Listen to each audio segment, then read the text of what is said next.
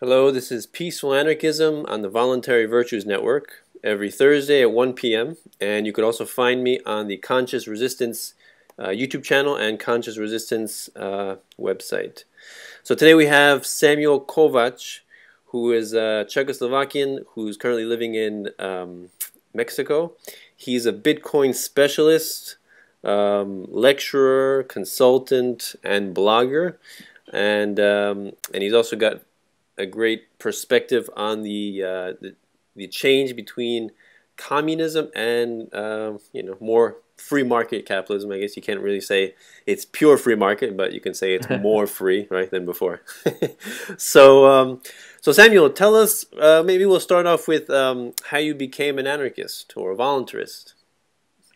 Hi. Yeah. Well, you see, I think my how my change happened, or how all this happened, was because of my youth and how I grew up. I was growing up in Czechoslovakia under the communist rule, and I saw how it didn't really work and how it wasn't good for the people. And then I thought maybe there has to be a change, and the change really came in 1989. And I really liked it, and I decided this is what I want to pursue: the free markets, the freedom for the people, for the ideas, and freedom of speech, and all that. And I really like it, and I think that's how the world should function. And I see that, like, how it's not working very well in some countries at the moment, how the rules are being enforced, and there are too many and strange, crazy rules. So I think, yeah, we should really work on making the world freer, and that's better for everybody. Oh yes. So were there any books or personalities that also influenced you? Not really, not that I can recall. I'm in this area. I'm more like a self-studied person. I studied a lot on the computer, but it was more like a revolt against what was going on in Czechoslovakia at that time. There were actually many more people like me that they didn't like the regime. Very, very like a cliche, or the thing that now is it seems really crazy, but it was really like that. In Czechoslovakia, was about the haircut. You, as a boy, you could only have short hair. If you like different kind of music, like metal or hard rock music, you still couldn't wear long hair because it Really? was prohibited. It Wow. was for girls. So communists, they try to regulate a lot of aspects of your life, and people, like me and other people, they were like, yeah, we have to do something else. We have to be opposite. This is crazy.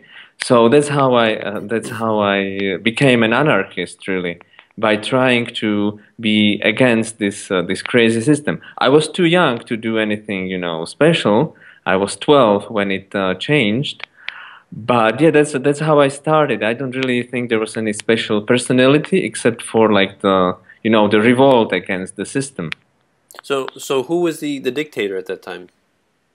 Well, in Czechoslovakia, the president was Husak. Hmm. Was his name. Uh, yeah, in Russia, it was a big country, or big neighborhood. You know the famous guy Stalin Yeah, yeah. was the huge dictator. Czechoslovakia, it was a small country. Hmm. Whole Czechoslovakia is 15 million people, so we were like, just a small country in the Europe. But yeah, in our case, it was a president named Husak. And so what changes did you see after the revolution? Oh yeah, the change. It was a huge change. It happened November 17, 1989, when, like, the whole regime started breaking down. Before, there was only one party. The elections were rigged, of course. You got the Communist Party.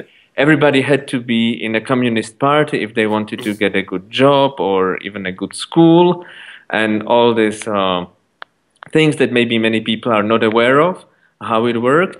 But then it really came, you can say, crumbling down from within the days. There were elections, new political parties grew up out of nothing. The whole economic system started to change because of the, how it was planned. I know if you or any of your, uh, readers or people that watch these videos, if they've been to Cuba, because I think the people from US cannot really go to Cuba still. Mm-hmm. But it was like still, it's in Cuba, you only had certain kinds of products, like in the States and now in Czechoslovakia and Slovakia, you have like hundreds of different sweets and milk by 10 different producers with different prices and all that. Before you get one kind of milk for everybody Those at evil, one evil, price. evil capitalists, right? Oh yeah, it was like it was really like crazy. You got one milk and one price in all the stores. Wow. Like it's still in Yeah. Cuba, Yeah. but it's a different story. So and then it really changed. It was like, for us it was like a different world. What's we were wondering what's going on. You got all these products, you got all these magazines, imported magazines from different countries. You could actually travel to different countries, like the Austria.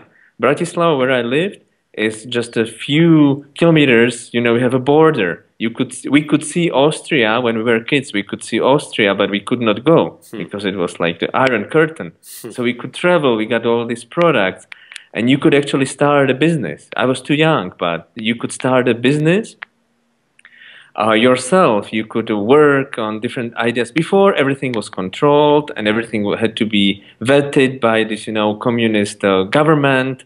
We got 5-year plans, and it's for most people, it's maybe like from Mars or something. Yeah. But it was really crazy, and then it changed completely. But what was interesting that the change was like maybe too sudden, and there were no rules. So people that had money, and it was very funny. People that worked for the communist government before, and they were good connected, and they got money. Then they became the biggest capitalists overnight. And with the same connections and with the same money, they made a lot of money because there were no real rules. So you could do whatever you wanted until the new parliament started to vote, and we were looking how to privatize all the all the communist factories and all that. It was really a crazy time of couple years. Like for example, the privatization, because it was like, okay, so it's everybody's property. So you cannot give it to just one, new capitalist. So there was this thing called coupon privatization, where every citizen of Czechoslovakia got coupon book and could buy like stocks in different previously government companies, and they were supposed to like spread the wealth between the people. But who knew how it works? There were just a few people who knew how it works, how the stock market works and all that. So they made millions, and the regular people, they were like, okay, I got some stocks. How do I sell them? What do I do? So it was time like Wild West. Yeah. Time for all these entrepreneurs that's were scamming the regular people that had no idea how the capitalism works. Wow. It was a crazy, crazy time of 5, maybe 10 years. Yeah. Nice that you could do what you wanted, and you were not, spied on by the government all the time and all that. So, Yeah. like, some people, like, for example, my wife, she has some relatives in US. They left in 1968 when there was this like kind of a revolt in Eastern Europe against communists and Russia, but it failed. But many people escaped, and so if you had relatives in like capitalist countries, you were being spied on twice, like twice that hard as other citizens. So it was really crazy. So we were happy that this change happened. But then, looking in the retrospective, it was really like a Wild West. You got all these businessmen importing crazy things from all over the world. The Chinese stuff came in, and the prices were rigged. It was like there was no control of anything for a few years. Yeah. My mother-in-law, she's Hungarian, Right. and she experienced like a lot of communism in Romania and Hungary, I think too. And Right. so from her perspective, and my wife also, the first thing they say about communism is, it was wonderful because there's no unemployment, right? Everybody has a job, right? And that's the Right. first thing when she came to this country. So he's like, why is there so many homeless people, right? Communism is wonderful. And then I was thinking about that for a long time. And then only recently I realized that I think it's wonderful for those people who work for the government. Yeah, But but because there always has to be a private sector supporting the government, right?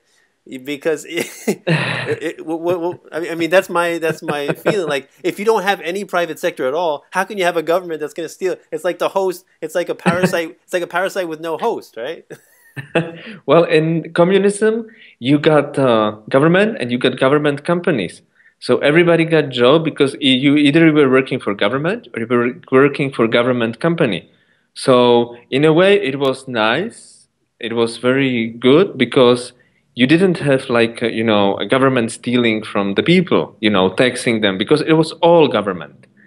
So, but then you got people stealing within the government and all that, but you didn't really didn't, it was kind of a crazy idea that you got a company that was supposedly paying the taxes to the government, but the company was government owned. So Yeah, yeah. So you were so paying taxes to yourself. Yeah, so what's weird about it is that you have these really Oh. strict communist regimes, right? Like Soviet Russia and Red China, right?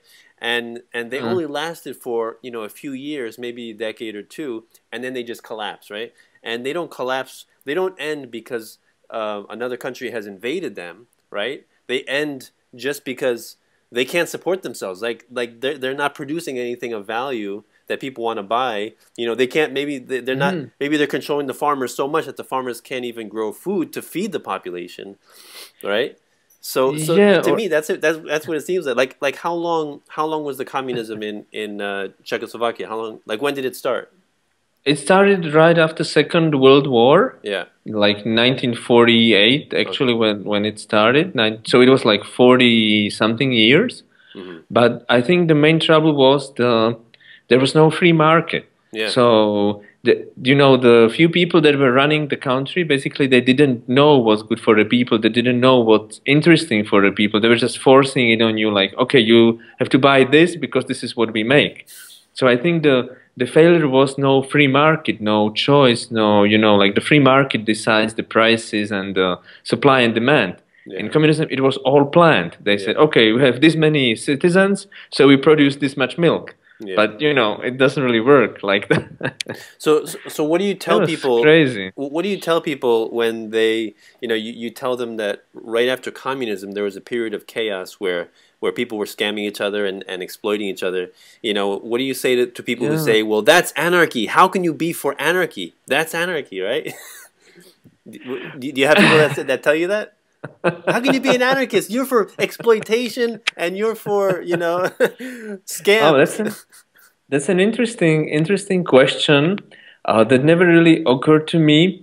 The thing was, or basically what was happening in Czechoslovakia was that it wasn't really anarchy. It was like you had people that were still, well connected and running the country, and they were basically cheating. It wasn't like free market Yeah, or liberty. yeah, yeah, It was like, you know, let's say, I was working for a government company. And now the government company was going to be privatized or sold to foreigner investors, but I was still the manager there. So I was, looking for shady deals. I was selling the government property at different prices and all that. So you can say it was anarchy, but it wasn't anarchy for everybody. Most people were still following the rules that Mm-hmm. were at that time, Mm-hmm. but some people they say, well, nobody's enforcing them, so let's take advantage. Yeah, yeah, yeah, yeah. So it's like I think that's the different still now in the how the many countries work, that you have some people that don't follow the rules and other people that follow the rules. So, Yeah. but anarchy is that there are no real rules like rules, but it's free. So you decide on the price, on your Mm-hmm. preferences, and Mm-hmm. all that. But still, now you have rules for at least in Europe, you have rules for what you can produce, how Hmm. you can package it, and Yeah, yeah. all this. And the big companies, they lobby for the rules because they like them, and the small people, they have no influence. But it was mostly, like, I don't know, like a Wild West. Maybe that's different. I mean, Hmm. it was the rule of the strongest, Yeah, yeah. which is not what I really like. I think people should not oppress other people or cheat other people. I don't think that that's really anarchy or liberty. It was like the rule of the strongest.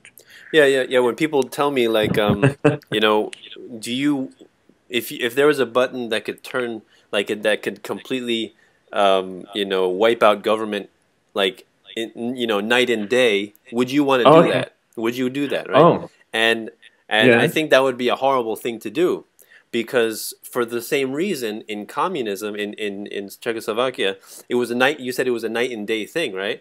It just Oh, changed just very. a few days, Yeah, really. yeah, yeah. Yeah. Very quick. It changed. Week. Yeah. Yeah. So when people are used to a certain system over many decades, and then you have such a rapid change, sure, that could produce chaos. I can see how that could produce chaos and disorder, and Right. panic amongst the people, right? It's like saying, if you have a religious empire, and then you Mhm. murder all the priests and Oh. pastors, would that produce an atheistic population? Of course, of Wow. course not, because you're not affecting the minds of the people, right? And Yeah, in that's a in very in good in, point. in anarchy and voluntarism, people have to understand self-ownership, property rights, and the non-aggression principle. Yes. For true liberty to take hold. So that's why it takes such a long period of time. So if if there was such a button to turn off government, I think it would be a horrible thing, right? What do you think? Yeah, I have to agree, and it's actually a very good point you're making because it's like, yeah, the people they have kind of like a support structure, Oh yeah. and I saw it in Czechoslovakia because they were used to how things work. And actually, like you said, some people really liked it. They had food, they had a job, they actually had the government-sponsored house or Hmm. apartment, Hmm. so it was great. And then suddenly it break down and nobody knew what to do, and then the people with connections and with a lot of money, uh, yeah, it was kind of chaotic. Yeah, it Oh yeah. wasn't really, but like you say, also the thing is people have to change their perspective. They are, and maybe it may never really work because you always have people that like the strong hand. So when you start like some kind of anarchic, libertarian government or state, you still will have people that like to rule others. So, Hmm. so it's kind of hard to do unless really people can understand it and can like it. Yeah, Because you yeah. always like what we still see in Slovakia. You have people that really try to bribe the politicians and try to manipulate the elections and all that, just because they like the power. They really like to oppress other people, and they like the power. They have to show they have the biggest car and the best house and one more house in Miami and all that. So yeah, it really takes the change in mentality. So And what's and actually, it was like an experiment that happened in Czechoslovakia, when the regime fell. That it didn't really, nobody was really ready for it, and it didn't go the peaceful anarchist way, but it went the way like the rule of the strongest. Yeah, definitely, definitely. So Oh. so what was the reason that you moved to Mexico? Well, it's actually a personal reason. My father moved to Mexico 25 years ago. So I always had connection with Mexico, even when I Uh, was younger. hmm. And I was coming here for vacations, and I really liked the people and the climate and all that. And then we decided to come here with my wife. So it was like a personal reason, but I think it was a good decision because Mexico is really more open and free, and you could say more anarchic country. That there are rules here, of course, a lot of rules, but they are not enforced that strictly, and things still work because when people are peaceful and when they are nice, and most Mexicans are really nice and peaceful people. So just to give an example that I always tell to my friends in Slovakia, like, the traffic rules. In Slovakia, it's horrible. There are fees for everything and points and all that. It's very strict. But here you can go in a wrong direction. You can make an illegal turn, but you do it like because you are in trouble, you lost your way or something, and the police is usually nice, they understand it, other drivers understand it, because you're not doing it to harm anybody. You really just want to get back, and you don't want to drive another 10 miles Yeah, to yeah. next legal turn, so you take illegal turn. And you don't do it, to show that you are, about the law. You do it for like very, very pragmatic reasons, and people understand it here. You're such a And criminal. Yeah. so yeah, it's a nice country to live in. Yeah. Cool. So, Yeah. And so that's my story. Yeah. so tell me how you got into Bitcoin.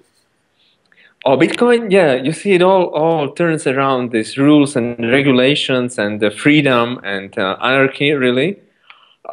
Before in Czechoslovakia, when you wanted to travel to other countries, you actually had to buy, dollars or other money from the government, and you had a certain limit. So when we wanted to go to vacations, to even Yugoslavia, which was part of the communist bloc, you had to have a permit to leave your own country and all that. So the money was really controlled. And the Bitcoin, it's like the opposite. It's like a revolt. It's really, like now we have sort of like a free market, so that's great. But we don't have free money. Money is so rigged and so controlled. It's terrible. So Bitcoin is like free money for everybody. And I really love the idea. And my background is computers and also cryptography and economy. So it all, mixes in Bitcoin, because Bitcoin lives in the computer, in your cell phone. Yeah, so I was really amazed that something like this could work, that you can have, it's called like trust without third party. So before, you have to trust banks, you have to trust the government, but then in Czechoslovakia or even now, you trust the government to sell you just the correct amount of the foreign currency because there is a limit. They don't sell you more, or you cannot transfer more money across the borders because government thinks it's dangerous. So, but Bitcoin is free. I can send you, it's amazing. I can send you now over the Skype. I can send you $1 million in Bitcoin. Wow. Because it works via, scanning of the QR codes. So you show me your code, I scan it with my phone, and there it goes. And it's free, it's instant, and it's free in also, not that there are no fees, there are very little fees, but it's also free that nobody has anything to say about our transaction. It's our money and it's our freedom to do what we want. So it's like Bitcoin is that you don't have to trust anybody, that they know what's better for you. Yeah, yeah. And I really grew up hating that because the communists thought they know better for everybody, and you know how it ended. Yeah, yeah, definitely. Yeah, just like, I tell people a lot when I talk about the monetary system, our currency, the US dollar, is a fiat currency, right? It has no backing at all. It's just completely, debt-based currency. And Right. and how many fiat currencies in the past have existed that are in existence today? Zero. Right? Right? Yes. All of them have collapsed to zero. And why do we think that the US dollar is going to be any different? So what do you say to people when you talk about Bitcoin? They say, well, look at the price of Bitcoin right now. What is it? $250? It was at 1,200. Now it's collapsed. It's just a bubble. It's just a bubble. It's a scam. What do you say to those people? Ah, right. Yeah, that's the usual questions actually everybody's asking, and I'm glad you bring it up. Actually, the Bitcoin, one important thing is the Bitcoin works at any price, because if Bitcoin is worth $10, then you just have to send more Bitcoins so that you send more value to somebody. So it doesn't really matter. But of course, if it's widely accepted, there is limited number of Bitcoins, which is a great thing compared to other monetary systems. It's like gold or Oh something. yeah. Oh yeah. So everybody can check how many Bitcoins are in existence at any moment. but they are very divisible up to 8 decimal points. But yeah, what do I say to these people? One thing is it works at any price, and more people use it, the higher the price has to be because there is limited number of bitcoins. And of course, it's a speculation, but it has been in a bubble like 3 or 4 times. I saw it grow from cents to dollars, from dollars to tens of dollars, from tens of dollars to hundreds of dollars, then fell back. So it has been going up and down. Of course, you have speculators for everything. Um, Actually, it was an interesting story with, like, for example, with the iPhones, that you have people that buy iPhones in one place and sell them in other place. They use iPhone as a currency.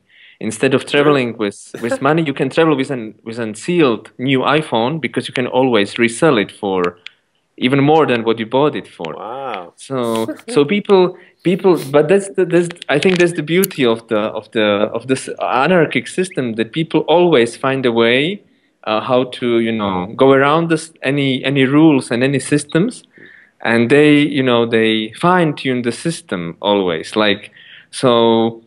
Yeah, always. I mean, the speculators like Bitcoin because there is not so much regulation. So if you want to hold Bitcoin for a long time, that can be difficult to manage.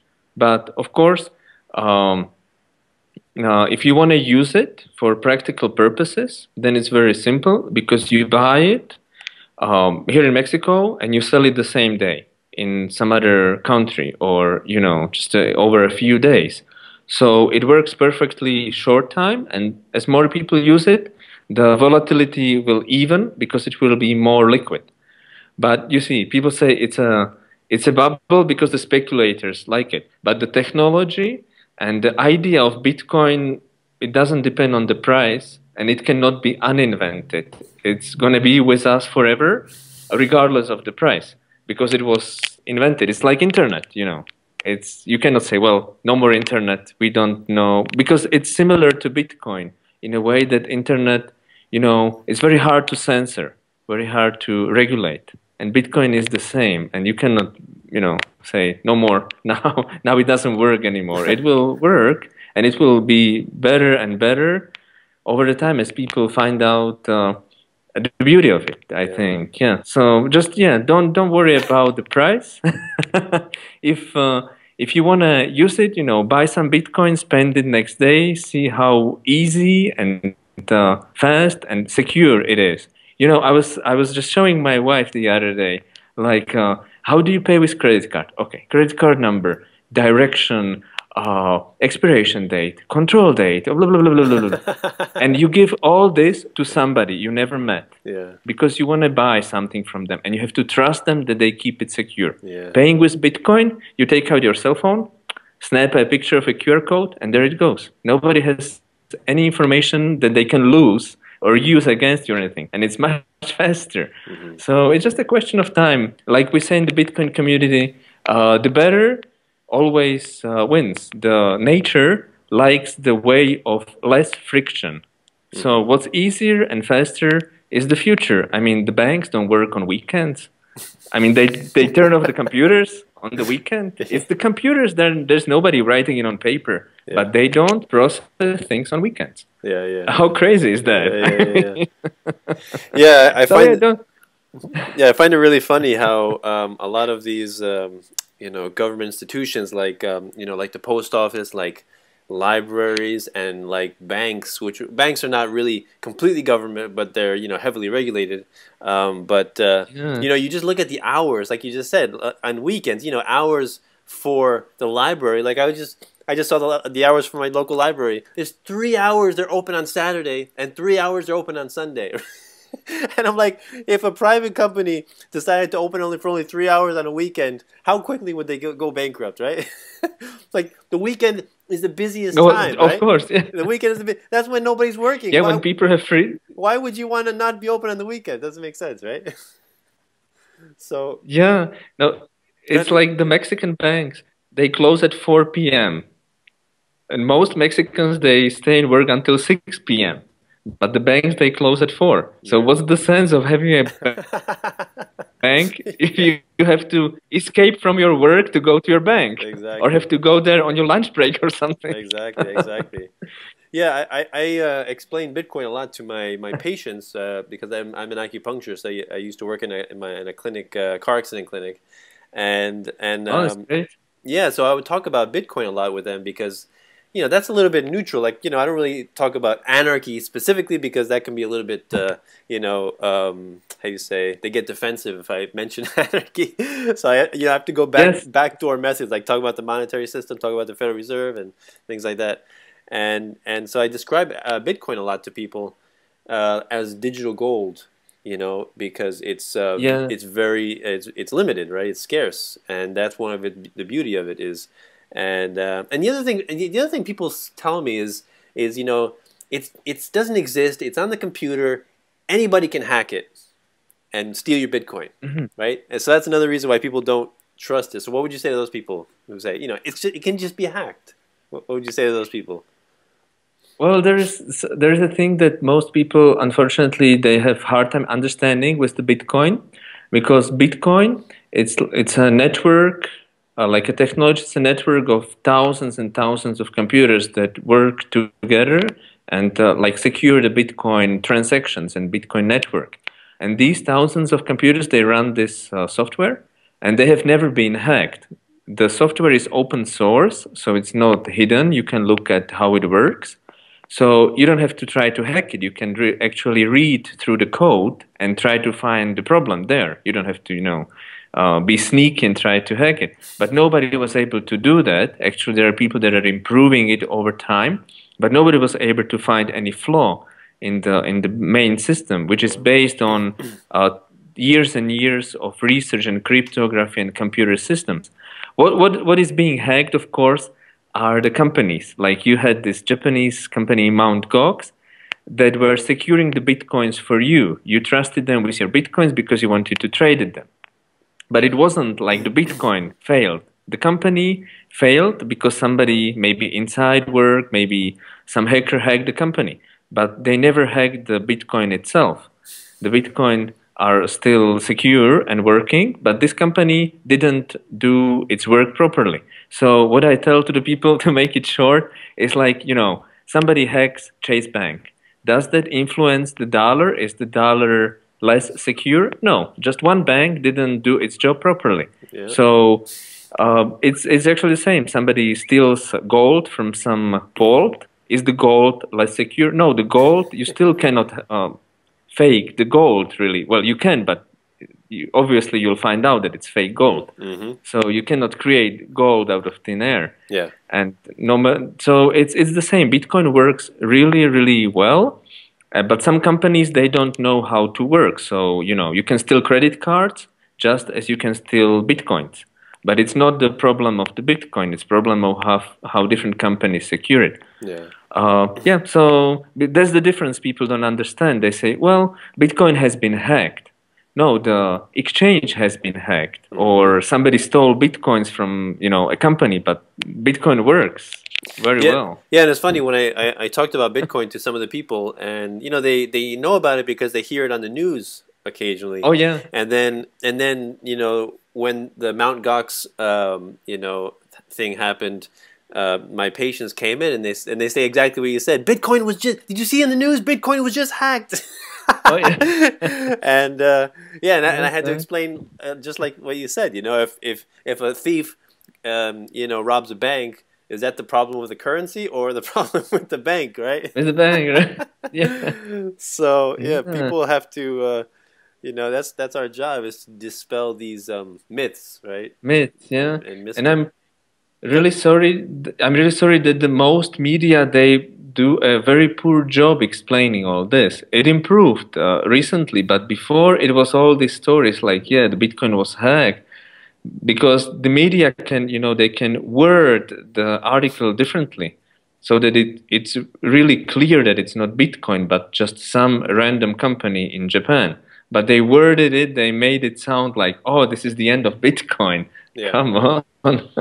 Yeah, yeah, and I think it was China and Thailand that are the only two countries that have banned it. Do you know about that? Yeah, well, actually, China didn't ban it because you have quite a few Bitcoin exchanges in China. Oh, really? The, yeah, the legal situation in China, in the world around Bitcoin is changing really fast. Okay. There is a website that's called BitLegal.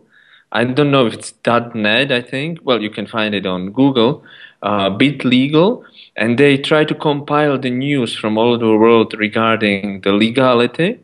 But it has been made illegal, I think, in Thailand and I think in some South American country. Really? Most countries they don't care, but it's what we say in the Bitcoin community again is the governments they fear Bitcoin because it's very open and it's very secure and very transparent.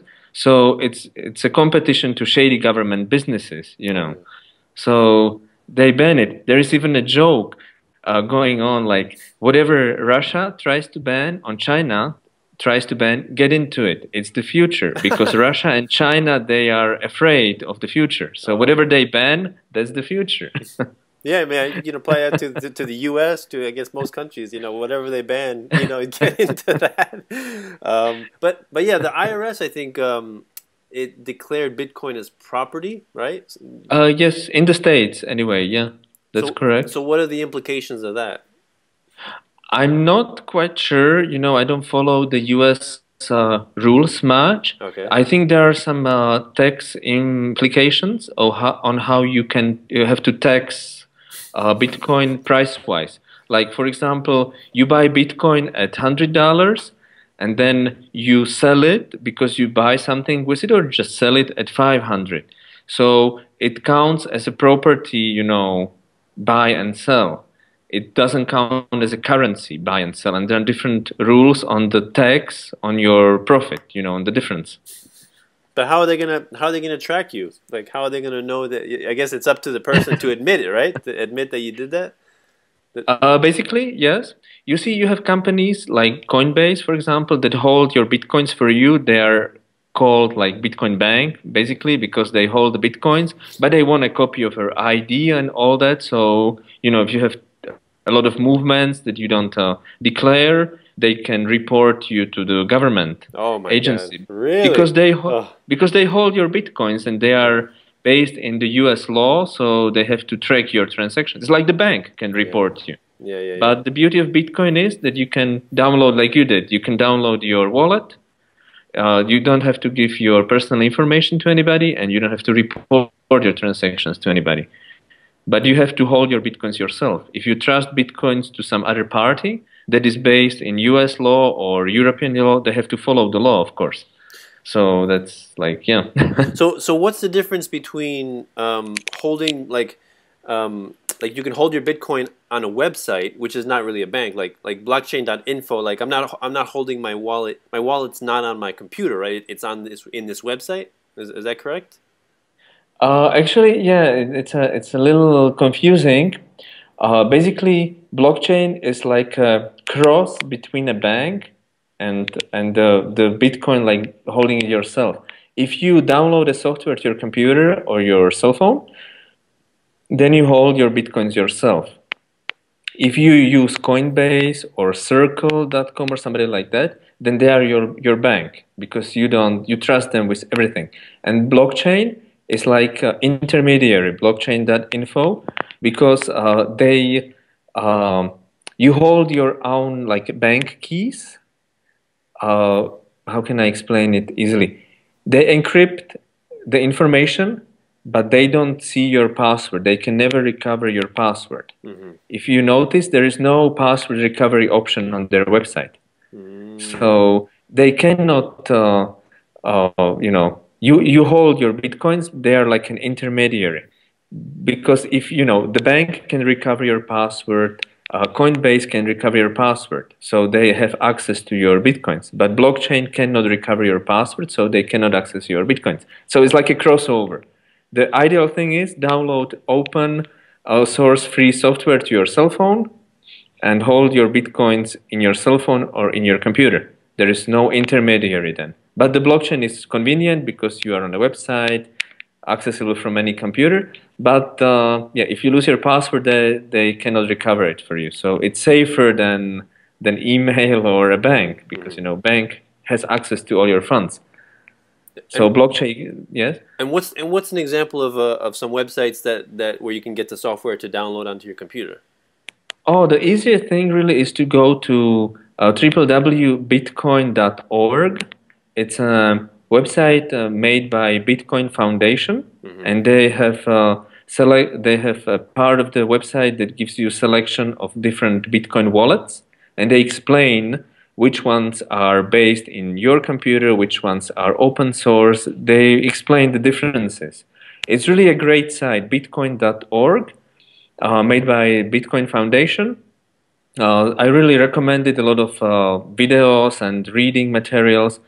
Yeah, because there is in the recent years, quite a competition in Bitcoin wallets. Before there were 2 or 3, now you have 10 or 20 different Bitcoin wallets from different countries. You even have it's called a hardware wallet, that it's like a small USB stick, but it's not a USB stick. It's actually a small, tiny computer that holds your Bitcoins. And you plug it in the computer, make a payment, and unplug it. So, it cannot be hacked because it's not connected to the internet.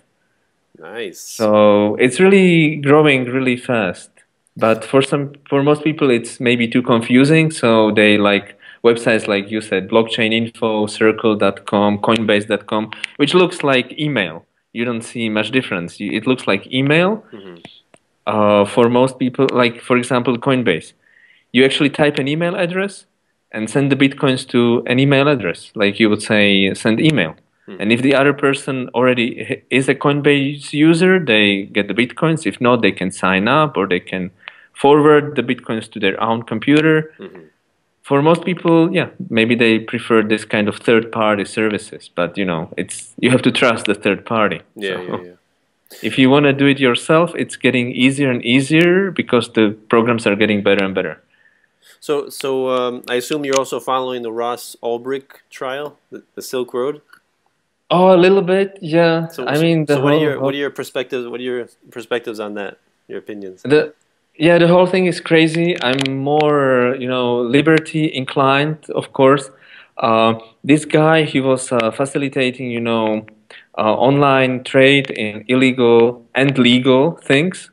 It's a myth that Silk Road was only for illegal things. It was for anything, but it was outside of government site, so most people used it for illegal things. But it was for anything and everything. So he was a libertarian. He's a libertarian and anarchist because he was just facilitating a free trade. I don't think it was his. How would you say? I don't think it was his intention to steal or harm people or whatever. So I think it's like maybe a too much what's going on.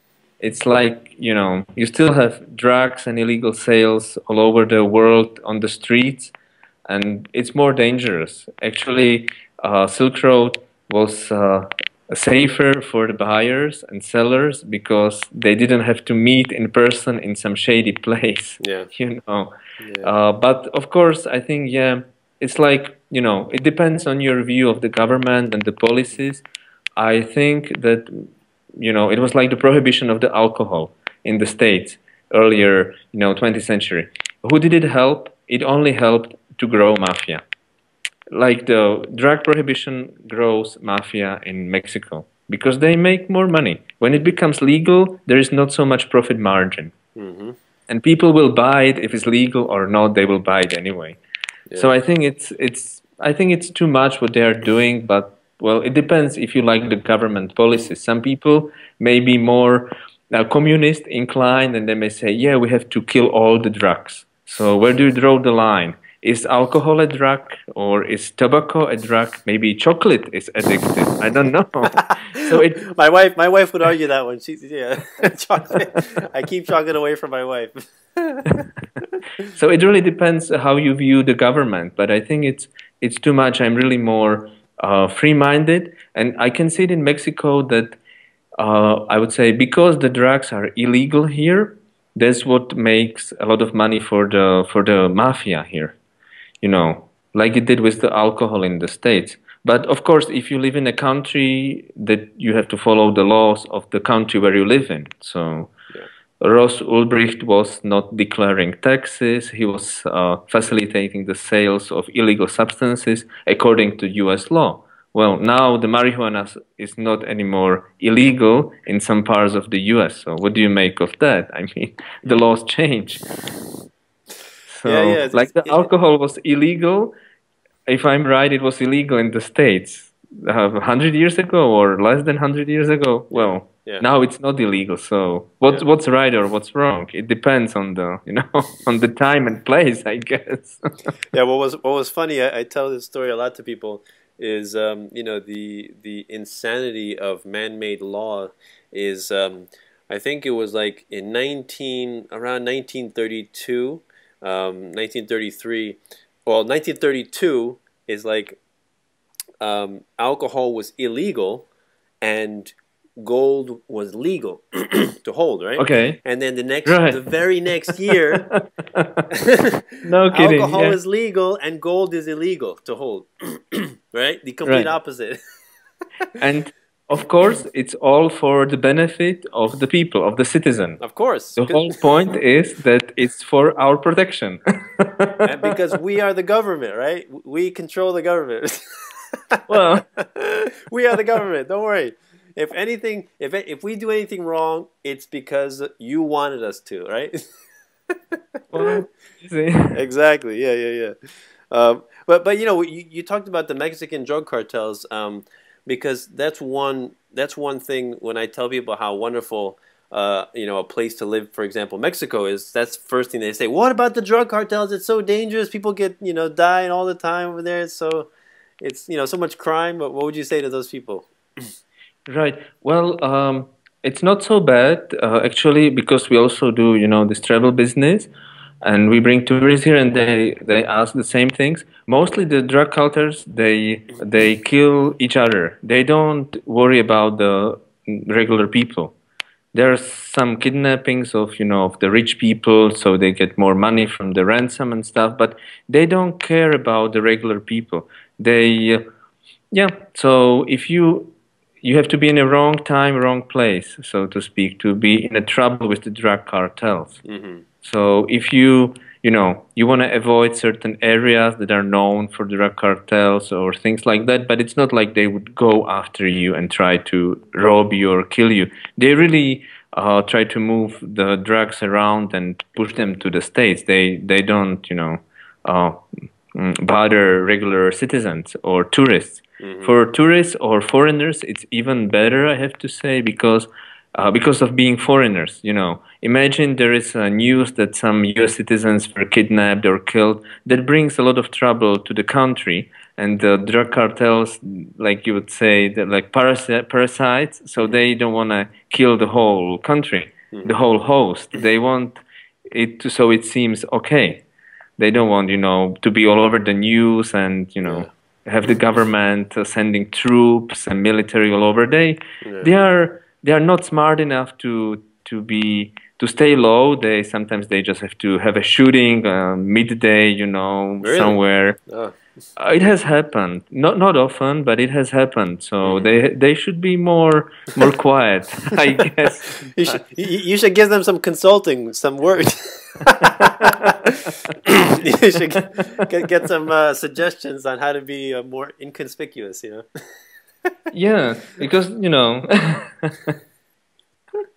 but it's really, I have to say, it's not as bad as the media make it, and of course you have shady areas in any country, in any city, so you just avoid the bad areas and you'll be fine. Yeah. Yeah, I mean, just like how dangerous is Harlem, or maybe Brooklyn at a certain time of the night. It's like sure, you have ghettos, you have slums, and you have shady people everywhere you go, right? Like just everybody knows those places, so why would you go there, right? Yeah, I mean, that's the whole point. Yeah, and they really don't, they mind their own business, but sometimes you just happen to be in the wrong place. So yeah. Well, all right. So I don't want to take up any more of your time. So why don't you let people know where they can find you, any websites or Facebook pages or anything like that? Sure, yeah. Well, I really highly recommend, again, the website bitcoin.org for anything Bitcoin related. Me, myself, I'm on Facebook under Semi Kovac, SAMYKOVAC, Semi Kovac on Facebook. I work for myself. I don't really have a business website that I can people can visit, but they can easily find me by my name or anything. You see, the Bitcoin thing is more like person to person, or word of mouth. That's a interesting thing. You don't have like a company that's called Bitcoin Inc. that would promote Bitcoin. Everybody promotes like themselves. Coinbase promotes Coinbase. BitPay promotes BitPay. So it's like nobody promotes Dollar. Everybody promotes. Okay, we are J.P. Morgan. We are Chase. So it's the same with Bitcoin. I promote myself. I'm here in the Lake Chapala area, so anybody can just get in touch with me on Facebook or whatever, and I'll be happy to help them with anything Bitcoin related. And really, the great resource is bitcoin.org to anything Bitcoin related, open source, free. You can read and watch videos. Yeah, there's no cost. Anybody can play with it. Yeah. So do you have a website, samikovac.com or something? No, I'm on. I don't have like a business website or anything. I'm on Facebook just under Facebook. Okay. Under Semi Kovac. I sell bitcoins on different Mexican exchanges, which are public, like Unicent, like bitso.com, like maxbt.com. I'm also a trader on localbitcoins.com. That's the beauty of Bitcoin. People ask me, that's another question to answer maybe, or just quickly say, people ask, well, so it's like a Ponzi scheme, right? So you sell me Bitcoins and you keep my money, and then I sell Bitcoins to somebody else. It's like a pyramid, right? And you are on the top because you are the first in the area. It's like, no, forget it. It's not, it's like gold. Yeah. You can buy Bitcoins from me, but I don't have any monopoly. You can buy Bitcoins from anybody who sells them. Yeah. Okay, they say, okay, that's interesting. And where do we sell them? Do we have to find you? What if you disappear? What do I do with the Bitcoins if you disappear? I say, come on, you can spend them on overstock. You can buy. No, you should tell them. You should tell them, if I disappear, they're useless. I'm sorry. You lost your money. So it's really open. Anybody can talk to me, but they can talk to hundreds of other people in Mexico. But you see, I live in this area, Lake Chapala area, so maybe I'm like the best choice here, because you don't want to do it on a distance. So yeah, I'll be happy to help anybody with Bitcoin. I'll be also in Acapulco on this Anarcho-Capitalism conference. I'll be doing lecture here later, maybe in a month in this area. So yeah, very good. Yeah. It's all on the internet, free Awesome. and uncensored information. that anarchic chaos of internet that we all hate, right? Nobody likes the internet. There's no laws. There's no rules to the internet. We need rules. So is there any last message you want to leave the listeners before we go? Yeah, well, I'm really happy to be on your show. I really like what you are doing for the people. It's very important to spread the message. It's this era we live in is the era finally of free information, that people can have access to information they need. Yeah, so that's one message, and maybe another message is take a look at the Bitcoin. It's really simple, easy, and you'll be amazed how could you live with the current banking system? It's a comparison to the letters and email. That's the comparison to the current banking system and Bitcoin. It's not, you don't have to understand the technicalities. Just give it a try. I mean, look at the Skype. We can do interview in different parts of the world. And how does Skype works? Who understands how it works? Exactly. Well, I don't understand it perfectly. And I'm involved in all this technology. So don't worry if you don't understand Bitcoin. Just try it out. Try it out. Skype is just too expensive. All those long distance fees, I just this call is costing me how much money, right? Yeah, that's exactly what Bitcoin is about. Yeah, it's the money for the internet and internet for the money. It's the future. Yeah. Yeah, I tell people that it's like, you know, what mail is to email, you know. Actually, that's one thing I tell people when they say, "But Bitcoin doesn't exist," right? How can you tell me that I'm buying something and it doesn't even exist? Like at least money I can hold in my hand, paper, you know, or Right, coins. right, right. But I tell people, so does that mean that email is useless because you can't hold email? You know, it doesn't exist. Does it that mean it's useless, right? Of course not, And you know. then it goes, some people would say, like they say to me, well, but you can print the email. You can print the email. You can hold the paper. And I Hmm. say, you can print bitcoins. You can print your Bitcoin codes from your computer Hmm. and you can hold them. You can even put them in a safe so nobody steals them. You can print out your bitcoins actually. Of Yeah, course, you can spend them online, but you can print them out. and what are those coins? You always see the coins, you know, that people have of Bitcoin. All What right. is that? Yeah, the coins, that's actually, bitcoins, they're like codes, access codes to the Bitcoin network, you can Uh-huh. say. But the coins, they hold the different numbers and codes. So it's just a place where you write it down. Hmm. And then when you type it back into the computer from this coin, you can spend it. Hmm. So it's like a, like a funny thing, like a coin, Yeah, but you can't do anything with it. It just hides or holds the actual code yeah, to spend your bitcoins. yeah, But many people like it because they can hold it. yeah, yeah, exactly. I don't think people will take Bitcoin seriously until they see, oh, it's a coin. Okay, I can see the coin now. That's good. Okay, now it's real, right? Yeah, it's funny how people need time to adjust to new things. Yeah, I but know. that's You know, that's just how it is. I mean, without slaves, who would pick the cotton, right? I mean, you know, we need the slaves to pick the cotton, so we can't have a society. How can we have a Well, society without dollars and cents? You know, we always had dollars and cents, right? Well, we only remember dollars and cents, but 100 years ago or 200 years ago, there was no dollars. So. Exactly, exactly. Yeah, people. That's what learning about monetary history teaches you is that you know, currency, especially government-controlled currency, is just disastrous. You know, and just Yeah, destroys the middle class and robs the middle class basically of their wealth. yeah, And people yeah. I've have seen to, it happen. you know, people have to understand that. So, all right. Well, thank you very much for the opportunity for the interview, Sammy. Uh, Thanks to you also. It was great. Yeah. You're welcome. So, this is Peaceful Anarchism on the Voluntary Virtues Network. Wishing everyone have a wonderful day. Take care. Bye. Bye. Thanks.